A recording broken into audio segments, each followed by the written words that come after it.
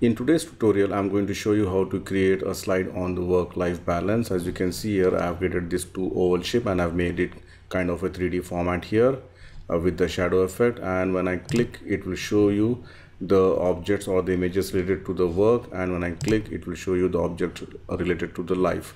So you can add the text also, work life, and in the middle, you can add the balance.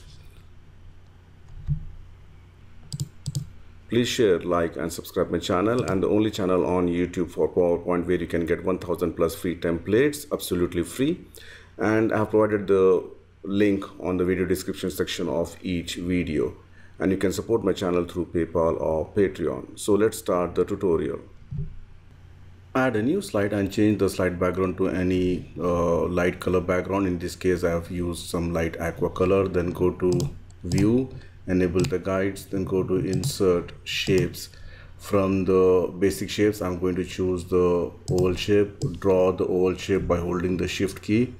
So depending on the requirement, you can keep the size, and then shape outline, make it no outline. Alright, and I'm going to keep it here, and then I'm going to duplicate this by holding the control shift key. Just hold the control shift key and drag this one. So you can see here one more shape has come. So I'm going to give some different color here. Maybe I'm going to give some yellow or orange, and then this one I'm going to give a kind of a blue color. And then both the shapes I'm going to select, right mouse click, go to the format shape. It's taking some time today.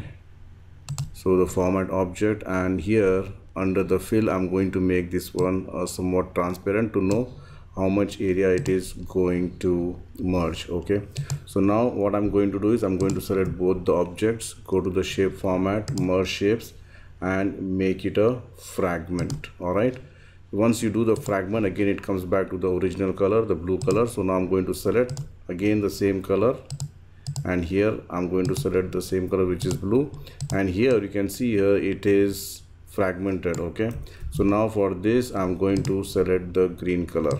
All right, so select both these colors and make sure that transparency should be 0, and press Ctrl G to group it. You have to keep it, remember this one, you have to group this one. Okay, and once this is done, you can go to the effects, and here I'm going to 3D rotation, and from the 3D rotation I'm going to the presets and go to the perspective, and you can just choose this one, which is perspective relax moderately. So it looks something like this. Then go to the 3D format here and start increasing the depth. All right, so you can see here the depth started creating. So now, but the position I would like to make it more flat. All right, so what I'm going to do is I'm going to the 3D rotation again. Here we have selected this one, which is the perspective relax moderately. Now what I'm going to do is we have got different rotation properties here. So now you can see here, if I just tilt this one to left, so it is tilting left, right. Okay, and this Y rotation is there. So Y rotation, actually I would like to make it more flat look, so it looks something like this. And again, if you want to increase the size, you can just hold the shift key and increase the size also. Again, if you want more flat, you can make it more flat. It's up to you.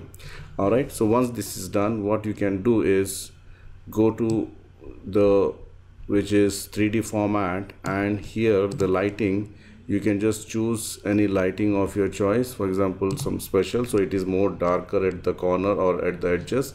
And here material, you can see here different materials, I mean options, you can just choose whichever fit best for your requirement. So let it be like this. All right, and then I would like to create a shadow effect. For this, to create the shadow effect, press Ctrl D to duplicate this one. You can see here this is duplicated, and then for this I'm going to fill the color black and go to the effects, go to the fill and make it more transparent. You can see here, and make sure that this one, the depth has to be removed. Okay, so I'm just going to make the depth as 0 and then put it here exactly and send this to back. So you can see here this one, the shadow effect also created. Now this one I'm going to make a kind of a work balance slide. For that I need some images or icons. For that one, to insert the icons, what you can do is you can go to insert pictures, select the online pictures, and here in the online pictures you have to type the requirement. Okay, whatever you need, you have to type that particular keyword. So let's wait for this to come, and then now what I'm going to do is I'm going to type, for example, office. I'll say office vector PNG. So let's see, PNG is nothing but the transparent background. Okay, so it's taking some time. So here I'm going to type, for example, office vector PNG and press enter key, and you can see here you have got different images. So I'm going to choose this image, I'm going to choose this image, some different images also you can choose, and you can just untick this Creative Commons only and you can choose some different images. You can see this office space, all those images, and click insert.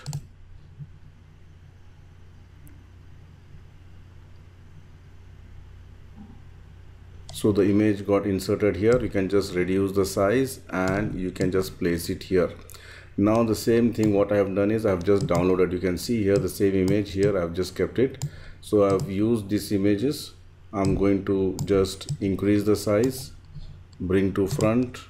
Let me just select all the images and bring to front.